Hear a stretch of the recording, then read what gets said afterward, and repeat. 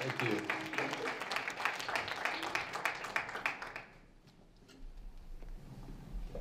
Thank you.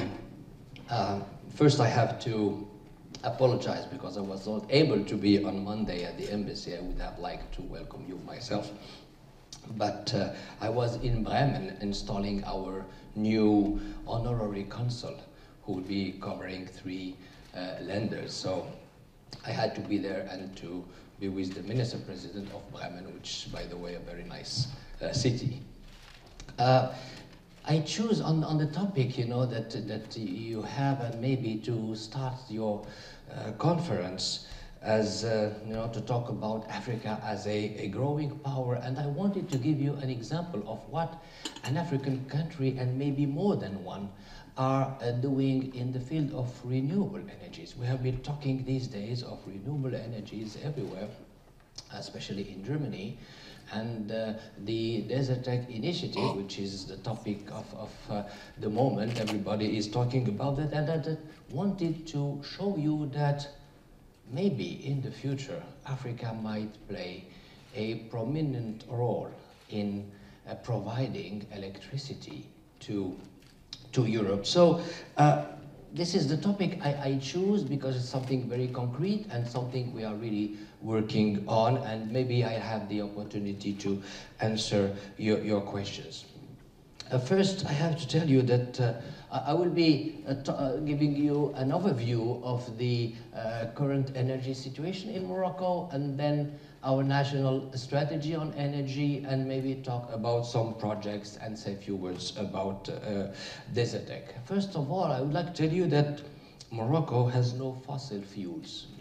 We import 96% of our energy needs, and our energy needs are increasing to just as a result of the performance of our economy, which is growing at a rate of 5% annually. In 2009, the government launched a national energy strategy that promotes the development of renewable energies with 3 goals to achieve. First, to satisfy the country's growing demand for energy. Second, to reduce our dependence on foreign imports. And third, to preserve the environment. Morocco has no oil resources, but the country has been blessed with abundant natural resources of the future, and this is the case for all African countries. We have sun, we have wind, we have sea, and I will try to explain to you how we can use this to provide electricity for our populations and for the development.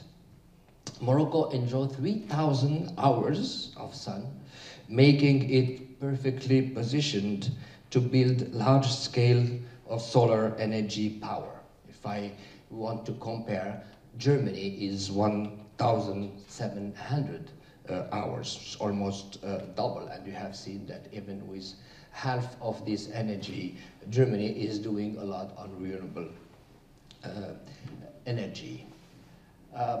Wind also, speed of wind is one of the greatest in this part of Africa. In some regions, the speed for wind is more than 9 seconds meter by second. So it's really a great location, and we have been working on that to be able to use this energy and to produce electricity. This is the first slide I want to show you is about Morocco, and the wind. It's not very clear because you cannot see the numbers. But it's 5.5 kilowatt per square meter. This is this region, and this is 5.5 square meters. But as you see, we enjoy a lot of sun, and we have been using this to produce electricity. The second slide shows the wind speed. The wind speed is, in some places here, it's over 6 meters per second, which is really, really strong. And I told you in some regions it reaches 9 meters per second, which is the strongest speed you can get anywhere in the world. And it's the reason why we are positioned in Morocco, not only to produce electricity from solar energy, but also from wind. Also, you can see that there is a very long coastline on the Atlantic Ocean and on the Mediterranean. We are not talking that much today about energy we can get from the ocean, but we have started studies on that because you can, sun, you don't have it at night, wind, it stops sometimes, but the energy you get from the ocean never stops. So there is also a lot of studies to be able to produce electricity from the ocean, and especially the Atlantic Ocean, and to provide electricity to small cities. Our program is to produce by 2020 2,000 megawatt solar energy, 2,000 megawatt wind, and 2,000 megawatt hydraulic, and to save energy consumption by 15%. Our energy mix will be, and this is a very, very ambitious target, to produce 42% of our electricity from renewable energy. And 2020 is very close, and I will show you that we can reach this target and what we have been doing for that. First, we had to, yes, this is the mix, 42% from renewable energy. So to reach this target, we had to provide first the legal framework for investors and operators. And 3 major laws have been passed in 2009. First was to be able to help everyone to invest in energy, which was only a public thing. Only public companies or the government could invest in energy. Now it's open, and energy is considered like any other commodity that could be produced, used, sold on the domestic market or exported. So the first law was to liberalize the sector and to make everyone able to invest, private or public companies. What is important also is that if you produce electricity, you have to distribute it. And to distribute it, you have to be connected to the grid. And we granted this connection to the grid by law, which is something very important. I think we are the only country that has done that for the moment, is that when you invest by law, you are connected, you can be connected to the grid. The only thing you would have to do is just to negotiate the conditions, how much you will pay, and what power you need, how much electricity you need to transport, but you will not have to discuss or to get from the government the possibility to be connected to the grid. The second very important thing that we did is that we created an agency dedicated to solar energy. So when you come and you want to invest in solar energy, you have only one body to deal with, and you will discuss any question, any problem concerning your investment will be done by this body that has just been created. And the third thing is we created also an agency for energy efficiency. You don't have only to produce electricity, but you have also to use electricity in the best way. So you have also an agency which is dedicated to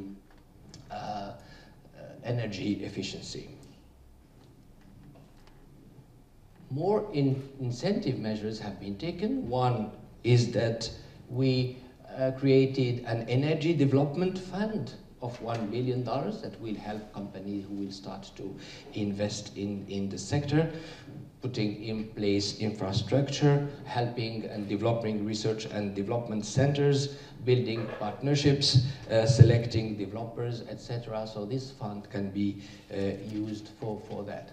Second, education. We introduced in our university a new degree in wind and solar technology, so we can provide the engineers and the people who can work on the sector. And we also created special zones dedicated to this renewable energy or clean energy.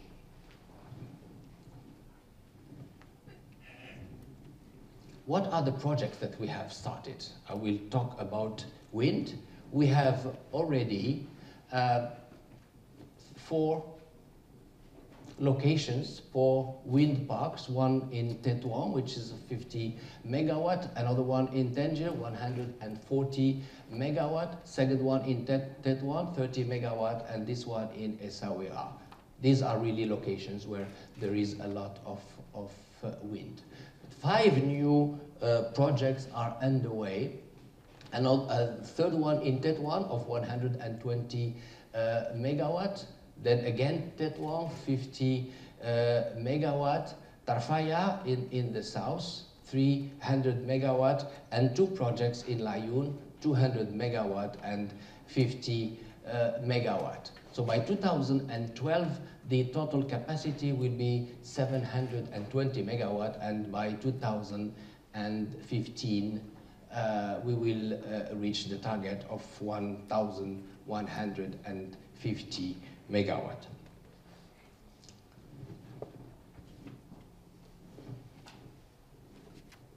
If we talk about solar, capacity of 2,000 megawatt, the estimated cost is $9 billion, and we have selected 5 sites for 10,000 hectares. This is the first project, maybe you heard about that. The first project is in Ouarzazate that will be starting soon.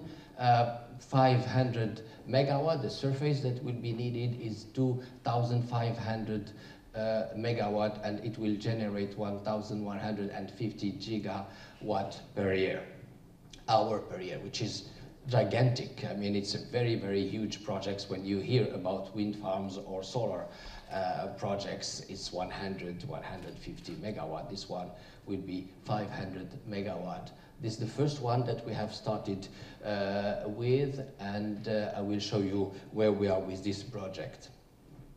The second one is a little bit on the northeast of Morocco, 400 megawatt. We'll need 2,000 hectares. Another one of 500 megawatt in the south here.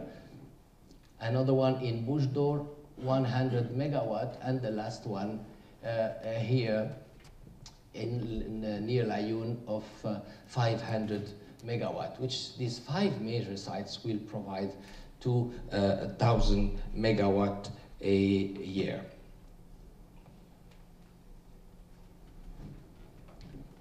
The projects, this is the timetable.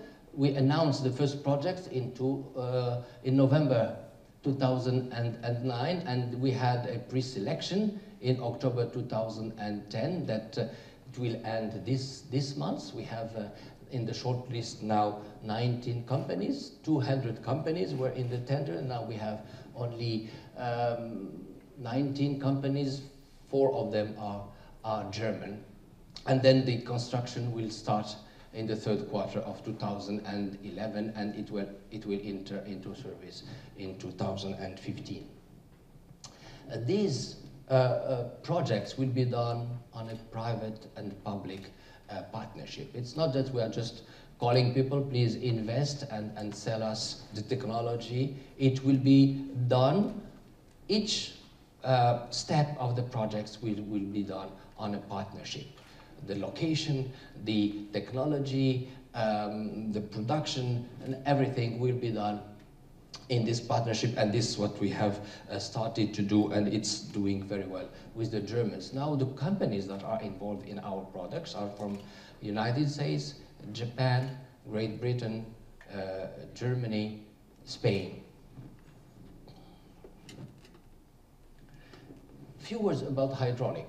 First, we are talking of Africa. I would like to point out something, that in Morocco, we are, I think, the only country, not only on the African continent, we are the only country where our rivers start and finish on the Moroccan territory. We do not share any river with any other country, which means that we don't have any conflict with other countries about the use of water. You know that, you will hear more about that, because water will be the issue of the years to come, and you will see that they will have more and more problems about using water, especially when you share it with someone else. It contributes now to 4.4% of energy consumption. We have 27 hydraulic sites. 2 other sites are under development, and in 2020 we will reach 14% of our energy mix. Let's talk about the involvement of Germany, because we are in Germany. I am representing Morocco here, and I'm very much involved with the German on this project. So not only their companies are present in Morocco and they have started to work with on that, but we got some finances and for loans from the Germans.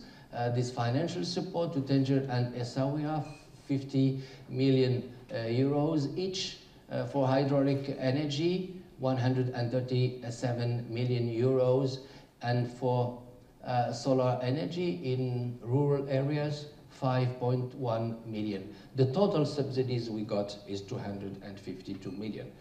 This means not very much when we are talking of renewable energy, because we are talking of billions of dollars. But finding the financial support is not really the problem in this sector. You have just to get the best technology and to be able to have the best prices. For the moment, the price of electricity from wind is really cheaper. Electricity is still expensive. It's the reason why you need to mix with maybe exports, because the price of electricity is higher in Europe. But I think with the development of technology, prices are going down. They already do. Desertec projects. The philosophy of Desertec project is to connect the MENA region, I mean from Morocco, from Mauritania to Saudi Arabia, to connect with cables and to provide electricity from solar or wind energy, provide electricity to Europe, and to be able to fulfill 15% of the needs of Europe.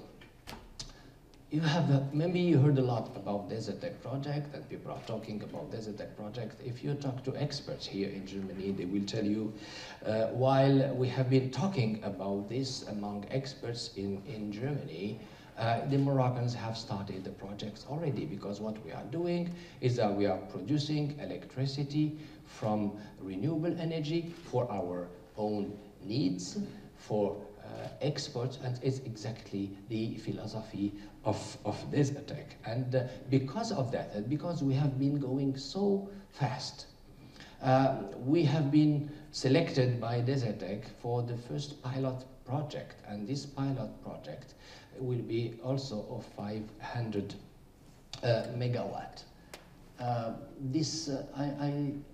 I missed one slide. Yeah, this one, sorry. This slide is about the connection that we have with Europe. Morocco is already connected to Spain since 1997. We have 2 lines of 400 kilovolts.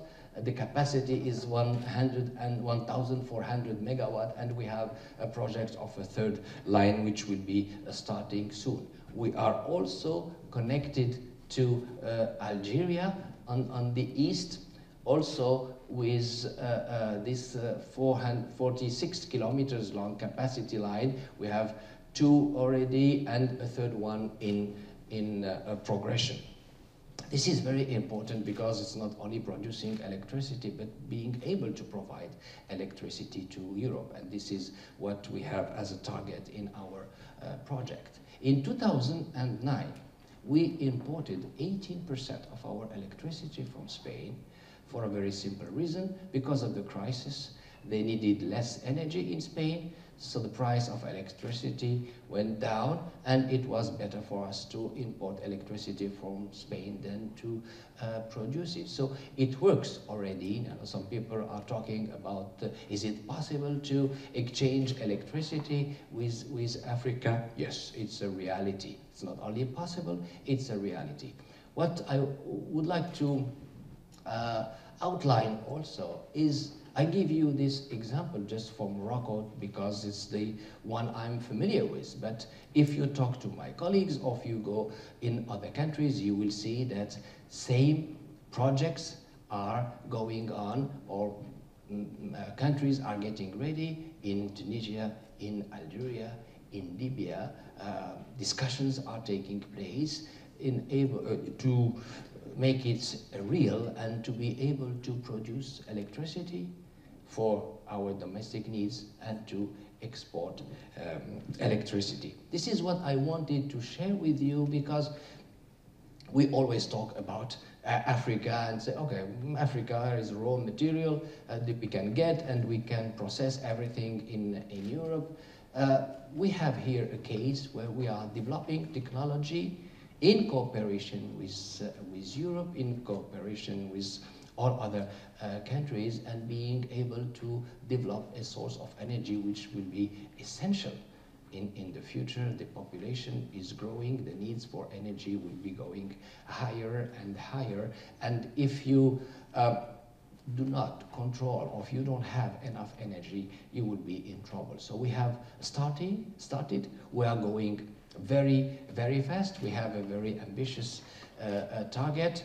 And, you know, I have this strange feeling because since last year, no one was talking to Morocco about energy, because we don't have energy. We, as I told you, we import 96% of our energy from everywhere. And because of this project, and because we went so far and so fast, we are now invited everywhere. Everyone is talking to us, everyone is sharing with us, and we have this feeling that we almost became an energy power in renewable energy. And I can tell you, I have been here for 6 years. No one talks to me about energy since the beginning of this year. I am invited everywhere. Even the Green Party invited me in Stuttgart in a meeting of the party to talk about what we are doing and what I think and how I feel about Desertec. I am invited also in Schleswig-Holstein to talk about energy, and yeah, this is something I wanted to share with you. No, this one, you leave it there, it has a special purpose. Sun is not only to produce electricity. You can find sun everywhere. And I brought to you clementines from Morocco, and I hope you will have the opportunity to taste them. They are really good. It's what I will be distributing to many people here for Christmas. And yeah, this is one for you, Mr. Donfried. It's the reason why I said this one is a special one. Elnoy, your new daughter will need some vitamins, and you will get really, really good ones right here. So please feel free to take and to try them, and I hope you will enjoy them, and you will feel the sun that is also in the tangerines. So thank you for attention, and I can answer any one of your questions.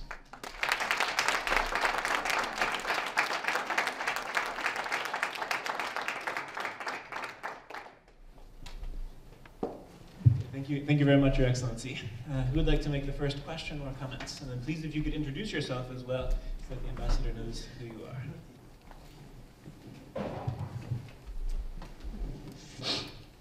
Thank you very much, Ambassador. Elvis from Namibia. My question is, I mean, there's so much emphasis placed on renewable energy as a result of climate change. Yeah, but we are all aware that it's still very much developing. It's still at its infant stage, the renewable energy source. And yet, I come from Namibia, where I've made an experience whereby there's also a rush for uranium. The demand for uranium as a source of power is also increased over years. So I would like to find out: is there no contradiction, or we are here advocating for renewable energy in the name of climate change, yet there's also a great demand for uranium? Thank you. No, I don't think you have to connect renewable energy with climate change. You have to connect renewable energy with the fact that the traditional sources of energy will finish in few years.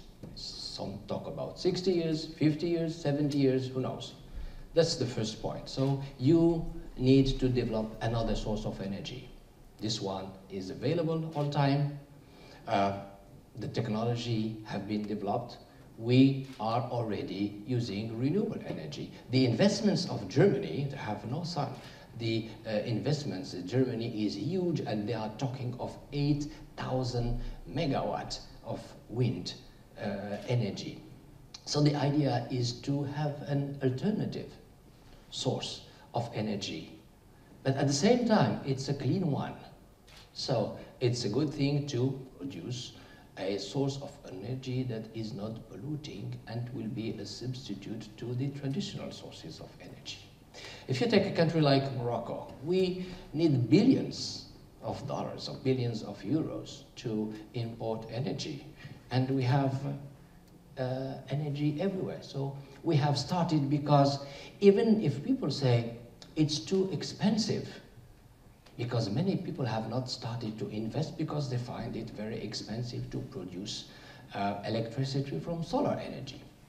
So you cannot sell it at the same price you are selling electricity now. So, okay, are you going to give subsidies? How are you going to provide electricity to a reasonable price?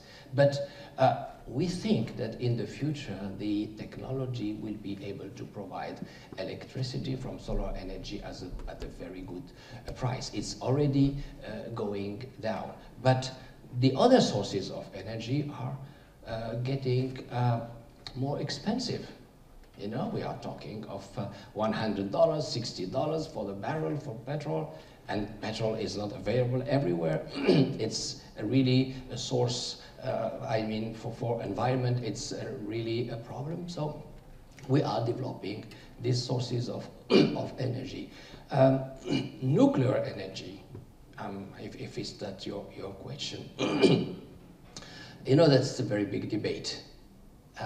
It's a source of energy that is used by many countries. You have to be able to, to control the technology, because you have to run a facility for a nuclear energy. It's a big debate in Germany, if you have been following what's happening here. Everyone is talking about nuclear energy. Shall we stop that? They said, no, we would give a momentum of more years. It was a very strong debate among the parties in the Bundestag, because they say, no. Some say, we need this source of energy. Some others say, this is too dangerous, and the waste is a real problem, so we shouldn't all of us go into this source of energy. And then you have the civil use of energy, of nuclear energy. We are also talking about that in Morocco, because some countries come to us and say, you should also invest in nuclear energy. We are ready to sell to you nuclear facilities in order to produce electricity. The French president was recently it was in India. So in India, I think they signed for 2 nuclear facilities that will be built by the French. So yes, Nuclear energy is a big debate. Some are thinking that this is the best way to produce cheap energy. Some others say this is dangerous if everyone goes into nuclear energy. In Morocco, there is also a debate on that. We are talking because are we able with renewable energy to fulfill all our needs? This is not, I don't think this is possible, but we are investing a lot of it.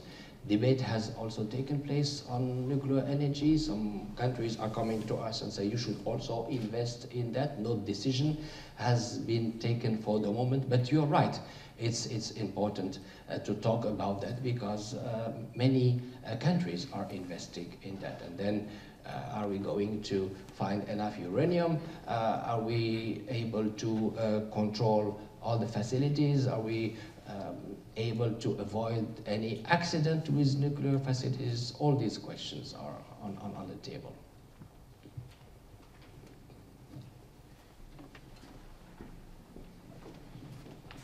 Okay, thank you very much.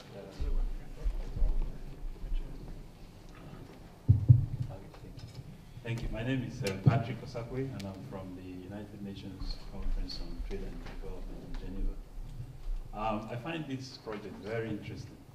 I think poor infrastructure is one of the major constraints inhibiting Africa's ability to diversify its economies, particularly energy infrastructure. So in that context, I find this project very interesting. Unfortunately, most African governments are not, they've been talking about the need to develop energy infrastructure, but they've not taken any proactive steps towards addressing the issue. So in that context, I find Morocco's attempt to look forward by developing renewable energy sources very interesting. And I do hope that Morocco would also make an effort to sort of spread this news to other African countries, and hopefully they would borrow from Morocco's example. The question that I have for our ambassador is, you did mention that there is foreign participation in the development of these projects. Is there any provision within the plan for the development of local capacities to maintain these facilities, in the long run? Yeah. First, we have been the first ones to invest and to go fast in this, but it doesn't mean that we are not sharing that with others. And I told you that partnership is a key point in what we are doing. And we are already talking with Senegal and with Burkina Faso. They are the first ones we have started to talk. And they came to us and we are sharing with them what we are doing. And what is important is that everyone will benefit from what we are doing. If we make some mistakes, they will avoid them. If new technologies are developed, they will acquire them. They will get these new technologies. And we really are opening the way for everyone, and we are discussing with everybody. Morocco is very much involved on the African continent, a little bit now in renewable energy, but we are involved in water, we are involved in health, we are involved in education, all kinds of trainings, and yeah, you all come from African continent. We have more than 9,000 African students in Morocco, with 97% of them have Moroccan scholarships, and they are studying in our universities, and 100%, maybe a little bit less of them go back to their country. Some stay because they get married in Morocco and they prefer to settle in Morocco. But this is a very successful program, and as I told you, we have started in our university a degree to prepare people to renewable energy, because you have to handle this. We have engineers now in our engineer schools, and others who are trained and formed in universities in Europe and elsewhere, many of them in German universities, and I think we will have enough time to prepare people. These projects have just started. The engineers are already there. If you go to any school for engineers, you will see that many of them go to these renewable sector, because this is the future. Many years ago, you go to any university and everyone is talking about computers. And everyone was specialized on computers because that was the future. It's still the future. But now, everyone is oriented or orienting his children to renewable energy because it will be a big, big market and many opportunities for Africans engineers, not only in Africa, but even in Europe or elsewhere. Thank you. We'll first go back and then we'll come to the front. Thank you. His Excellency, with due respect, I want to know on the scene of the new partnership for African development, NEPAD, and the APRM, African Peer Review Mechanism. Is there anything Morocco is doing to facilitate sharing in the African partnership for development, and also in the peer review system? Are there any impartation in these projects to other African countries, apart from Burkina Faso and Senegal that you mentioned? I believe that it's supposed to be something that will, spread further than that, not until when they come seeking for information. Because at the level of Nepal, it's supposed to be a willing approach to give out ideas and rub hearts on how to move Africa forward as an entity. Yeah. When I mentioned Senegal and Burkina Faso, it was just to give an example because we have just started to talk with them because they showed some interest. They heard about that. I have in my documents a list because the ambassador of Kenya, we talked last week about the companies that are involved, the German companies that are involved in Morocco and the big German companies in this sector. And he asked me to provide a list, and he said that he might be here this morning, so I have the list for him here. So to mention another country, Kenya is very, very much also involved in renewable energy, and with the Germans also. So it's a new thing that it's now on the desk of everybody. A few years ago, or even a few months ago, no one was talking about renewable energy. It was so very expensive, maybe no need for that. All those who have gas and oil are not very much interested. Few years ago, few months ago, you couldn't talk about an electric car. Last month, end of last month, we had a big meeting organized by BMW and the Chinese, and partnership with the Chinese, and they are talking of the new electric car that will be ready in 2011. Which was not, electric cars, the technology have been developed for so many years, but no one was investing in electric cars. So yes, African countries are more and more interested and more involved.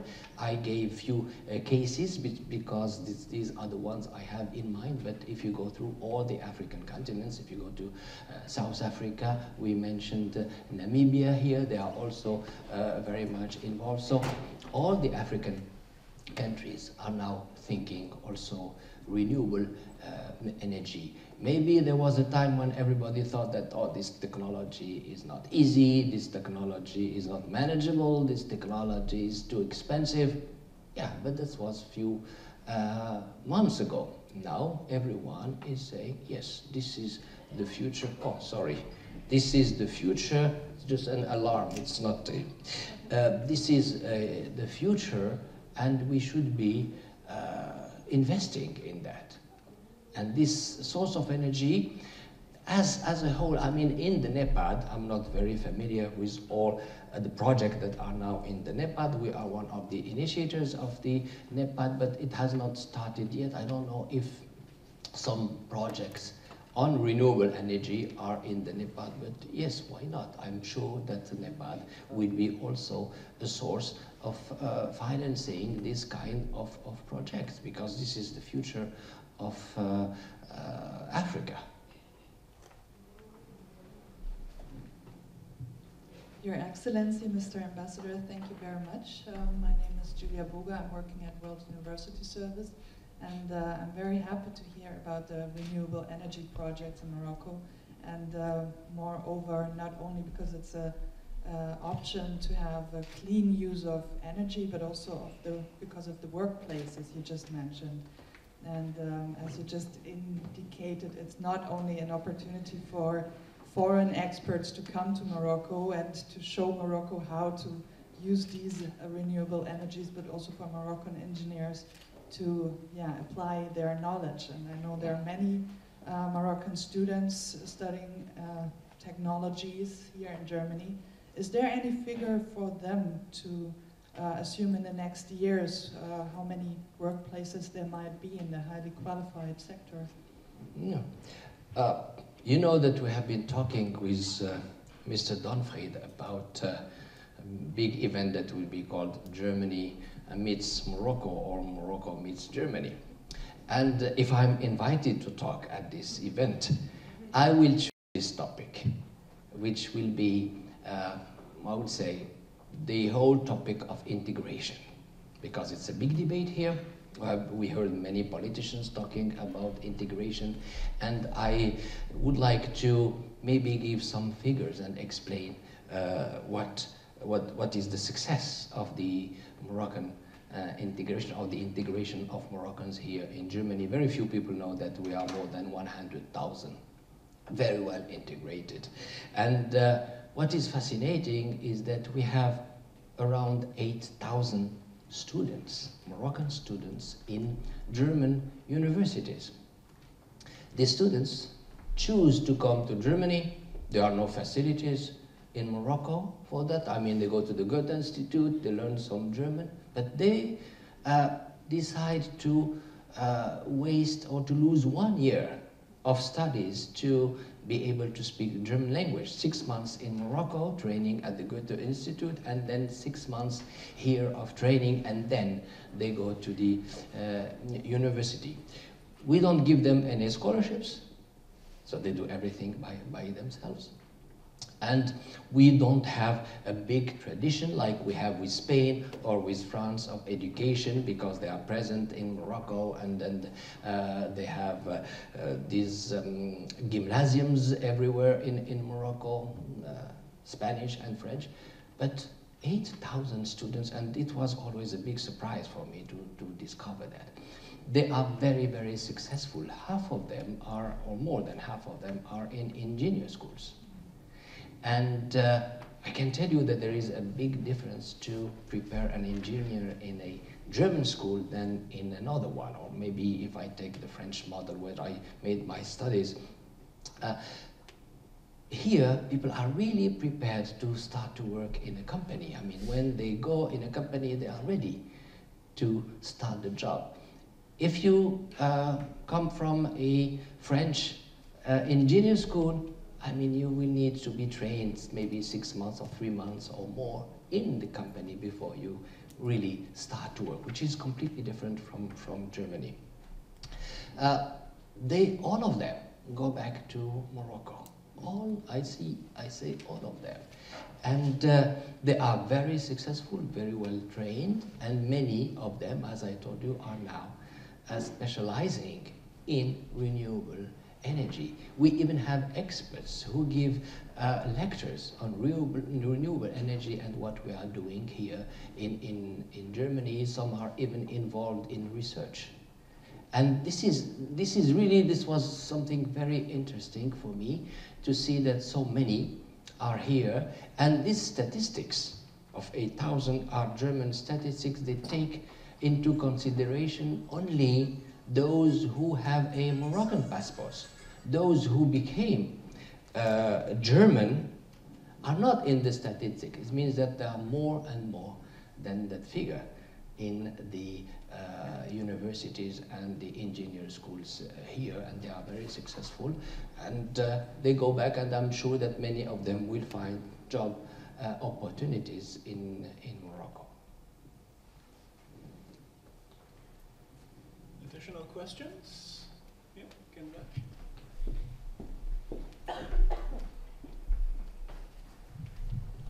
Your Excellency, I was just wondering, are there groups of technicians and scientists in Morocco who, let's say maybe 30, 40 years ago, talked about exploiting the sun in Morocco, and now they're telling "I told you so"? Is that possible? And so, excuse me, did they tell? Were there scientists, yes, and technicians in Morocco who talked earlier about exploiting the sun resources of Morocco? Yes. And has there been any studies done? You mentioned electric cars. Have there been any studies about the ozone emissions and what that might mean to the environment? Those are my two questions. Yeah. All those, as I said, 40 or 25 or 30 years ago, who were involved in solar, they were in the tourism business, not in energy business, because no one was thinking that we could use solar energy or wind energy to provide electricity. But now, yeah, it's what everybody is studying, because it became a reality, and everyone is producing electricity from all kind of renewable energy. We didn't talk about biomass, we didn't talk of many other possibilities to produce energy. I just mentioned the ocean and the possibility to use tide and waves to produce energy. Yes, today more are involved in that, but in the past, I mean, no one. I mean, myself, I told you it's only 1 year or 2 years ago that we really started to talk about renewable energy in such a way, and we started this in 2000, at the end of 2009, and even I remember when I used to talk to people involved in energy in Morocco, and I used to mention solar energy, they used to say, "Oh, no, Mr. Ambassador, no, we don't talk about solar energy, it's too expensive, we are not going to be involved in that, we talk only wind." It's the reason why when I presented, I showed you that 4 parks, wind parks, are already working, I mean, providing electricity, because all our engineers were wind-oriented, wind energy-oriented. Now everyone is talking about solar, and now we are doing more in solar than we are doing in wind, because everyone says, yes, this is maybe the future, and we can provide electricity from solar than from wind. We know that for the moment it's still very expensive, and we are talking how we are going to give maybe subsidies to be able to sell energy or electricity from solar energy to companies and to private homes.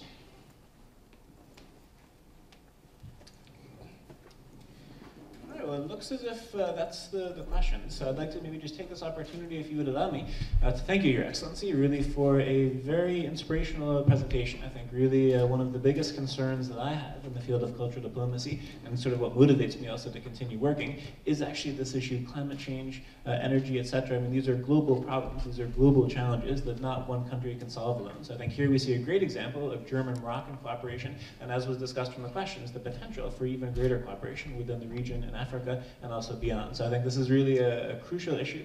I think it's a success story. I think it's an inspiration for all of us. And I wanted to thank you for that. Instead of just speaking about Morocco and tourism and this and that, really a real world issue that matters to us and that can impact actually all of our lives. So if you could please join me in a very, very sincere thank you for His Excellency. Thank you.